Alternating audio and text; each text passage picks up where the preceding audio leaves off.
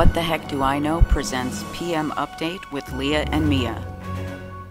And now your host, Leah. Hello, and welcome to the What the Heck Do I Know PM Update. I'm Leah. The top stories tonight in our Project Management Fusion segment, exploring the 10 internal elements of project management and how knowing about them can help you be a better project manager. Also, does all of your business have mature or immature business processes? We have a story tonight about how mature practices affect the bottom line, why it is important even for the sales team to know about project management, and how one company made huge improvements with a few simple changes. Find out more on this segment of Project Management Fusion when we come back, so stay tuned. Hey there. I really enjoy making these videos, and if you get value out of them or just enjoy watching, please hit like, subscribe, and feel free to leave me a comment.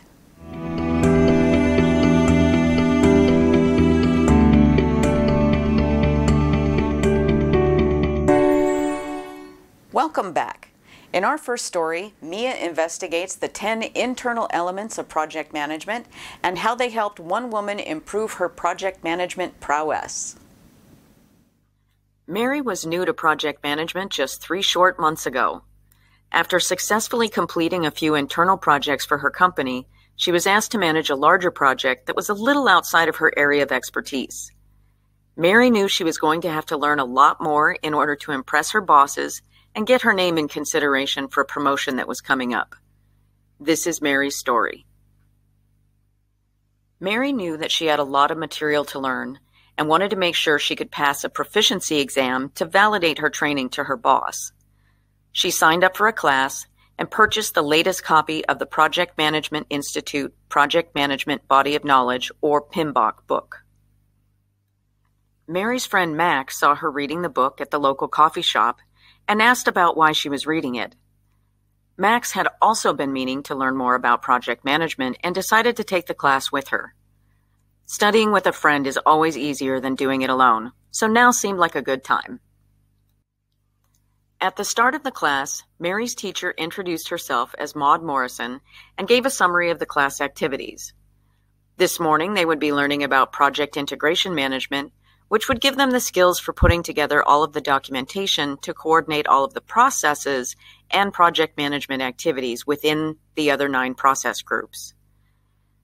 Then they would learn about project scope management, which would provide a framework for making sure all of the work required was accounted for in order to have a complete project at the end. In the afternoon, they would cover project time management so they can manage a project for on-time completion. Ending the day would be project cost management to learn about planning, estimating, budgeting, financing, funding, managing, and controlling costs to keep everything within an approved budget. On the morning of day 2, she would cover project quality management to understand the process of determining what quality standards are needed for the project to get the desired end result. Then they would go into project human resource management to learn how to organize, manage, and lead the project team. Tomorrow afternoon, they would cover project communications management to plan, collect, distribute, and manage all of the project information. Then it would be project risk management to plan, identify, analyze, and control project risks. On the morning of day 3, they will finally cover the last 2, project procurement management to learn how to get products, services, and other things needed by groups outside of the project team, then on to project stakeholder management to identify the various groups that will be impacted by a project, and analyze and manage the expectations of those groups. Most of the afternoon would be for individual study or question and answer with her, and they would take a test to evaluate their knowledge before the end of the day. Mary and her friend Max first learned about project integration management. This section covered the different kinds of project management documents, the information you need to start, how to get the information to build them, and what the end result should look like. This is the framework of the project and how it will be managed. They learned how to build the project documents and how to use them effectively. They created a project charter and the rest of the course would be building the elements of the project management plan. After that, the teacher explained about project scope management. They used the project charter they created in the first section of class, as well as some information for an imaginary project to create a scope management plan. They set rules for how they would define, validate, and control the scope. When the class broke midday for lunch, Mary and Max talked about the first day so far. They were both very interested to see how the rest of the day would turn out.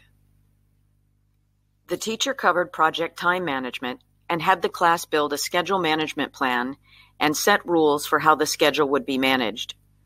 Working with the sample data, they also built a schedule for their class project by defining activities, estimating durations and resources, and putting the activities into sequence. For project cost management, they built a cost management plan to provide a framework for all the money-related project items. At the end of the day, Mary and Max were very excited in all that they had learned, and Mary was already thinking of ways to use this information to build a schedule and budget for her new project. Mary and Max approached the teacher before leaving for the day. Max asked Maud if she would recommend the process she was teaching for all projects. Maud explained that on small internal projects, you can sometimes get away with just knowing what you want and expecting your team to do it your way. But as projects get larger or involve groups that don't work directly for you, it clarifies the work that needs to be done and the expectations and responsibilities of those other groups. It also prevents scope creep or people adding or changing things in the middle without proper authorization and funding. It can even help closing a project, because how do you know when you're done when you haven't specified what work is required to consider it complete? First up for day 2 of the class is planning quality management and building their quality management plan. They learned the importance of setting relevant standards for the work to be done and the right kind of deliverables to validate the quality throughout the project in order to monitor and control. They incorporated the schedule and cost baselines they completed yesterday to use as checks for performance in those areas throughout the project. Next up was Project Human Resource Management. Maud provided additional mock info for their project and instructed the class to identify the skills and roles needed, and then select a team from the list for their project. Mary and Max both thought that the interactive nature of the class was really interesting. It was almost easy using practical lessons to put everything together. The afternoon session started as promised with the project communications plan. They had reporting expectations they had to meet, so they had to decide what information to collect, store, where to keep it, and which personnel to assign to pulling it all together. The risk management plan exercise was even more interesting. The groups evaluated any potential risk for their imaginary project, performed qualitative and quantitative analysis of those items, and came up with potential responses for what to do if any of the risks were to happen. They created a risk register and put plans in place to mitigate the likelihood of some of the items listed from happening before the project even started. At the end of the day, Max thanked the teacher for a really interesting second day with all of the practical exercises. Mary pointed out that it seemed to her like having a good communications plan would be really helpful in avoiding or mitigating risks. The teacher agreed and mentioned they would be doing practical exercises again tomorrow. The teacher opened the last day of class with project procurement management.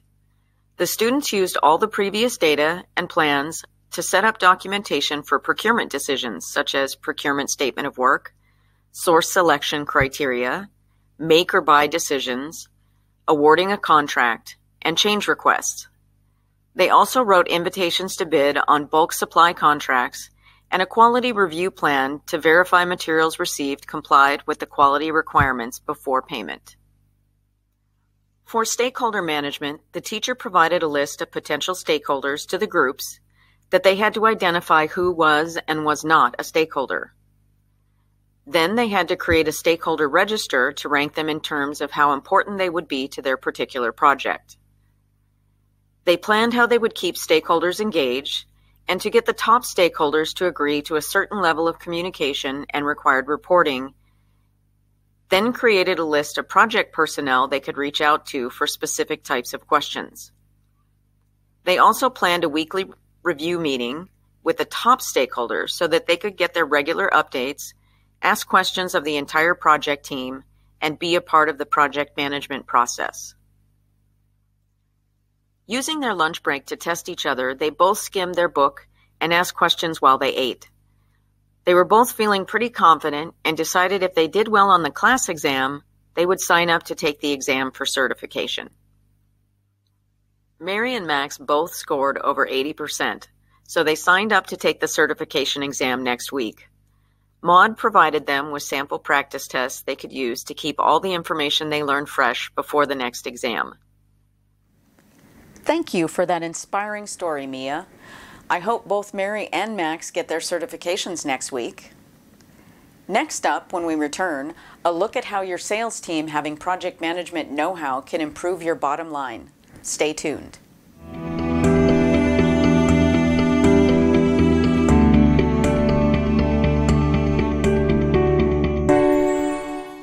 Does your company have mature or immature business processes? Mia has the story of how one company made small process changes and ended up dramatically improving their sales. Frank is the #1 salesperson at his company, but in the last 6 months, his numbers, along with everyone else on the sales team, have seen declining numbers. Frank was feeling particularly bad about Fred, his last potential client, who informed him just that morning that he would be going with another company. Frank was sure that he and Fred had a good rapport and that he had provided all the necessary information in a timely manner and could not figure out what happened. The sales team manager, Phil, was under a lot of pressure to explain the declining sales to the owner, so he held a meeting with his team to get their feedback. Most of the team agreed that it was business as usual and hadn't noticed any changes other than they weren't closing as many sales as they were before. Frank suggested that the answer was actually outside the team, and while they have a method in place for gauging customer satisfaction with their services, they do not have anything for asking customers why they chose another company. Frank proposed sending a follow-up survey to every potential client that contacts them but does not purchase their services. The survey would allow the sales team to continuously improve and maybe even get ahead of the problems rather than reacting to them. The team all agreed this was a great idea and got to work building the survey. The sales manager got approval to send it out. The survey asked, were we too expensive? Not responsive enough? I do not need the services at this time. I need a larger team for my requirements. This is more than I need for my requirements. And finally, including an open text box for, how can we improve to get your business in the future? Phil got approval to send this out starting the next day to all potential clients that did not eventually sign with them. Even though the survey was supposed to be for new lost sales, Frank sent out the survey to Fred, not really sure if he would hear back. He was surprised when he received a call from Fred a couple of hours later. Fred appreciated the follow-up and genuinely liked working with Frank and wanted to help him out. Fred asked Frank how much he knew about project management and organizational maturity. Frank was a sales guy, so not very much. Fred asked Frank to meet with him after work for coffee, and they set a time. Fred explained to Frank that even though their cost and capability were the same as most of the other businesses in the area, all of the information he received from them was provided only after it was asked for, and extra items that a customer might need but might not know they needed required several follow-ups with the sales team. It was also provided in text or copy and paste from a spreadsheet, which did not look very professional or official. This could lead some clients to think that their pricing was not consistent among all potential customers. Fred brought a printout of a sales information provided by 2 other companies. It had company logos, gave a range of options and price points, and even informed potential clients of all sorts of related options available. It also advised clients of additional items they might need depending on their requirements that would have to be arranged outside the company. The other companies just looked more mature than yours.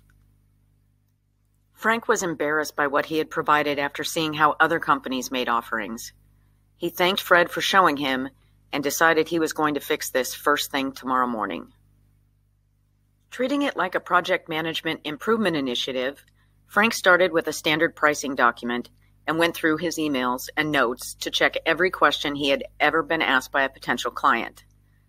By lunchtime, he built 3 comprehensive pricing sheets using a template with company logos based on what level of services a client was looking for, and included add-on items that were commonly requested.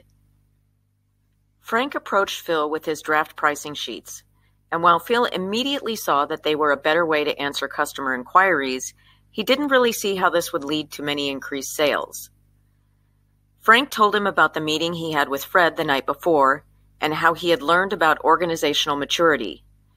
It was important for their customers to know that the sales team was just as mature as the rest of their organization, so customers could trust them to meet their needs. After considering, Phil realized that both Frank and Fred were right and brought Frank to the owner's office to discuss implementing these pricing documents and information strategies as soon as possible. When Flynn saw Frank's documents, he was impressed with his initiative. He asked Frank questions about how he put them together and asked Phil to collect additional sales data for him so he could look at providing even better value to their customers by bundling different commonly requested services. The project management teams and accounting would need to review the documents before using them, but as soon as they were approved, the sales team could start sending these out. Within a week, Phil's sales team was already closing more deals, and Frank received Employee of the Year at the company annual party, as well as a raise. The survey kept providing suggestions for other areas of improvement.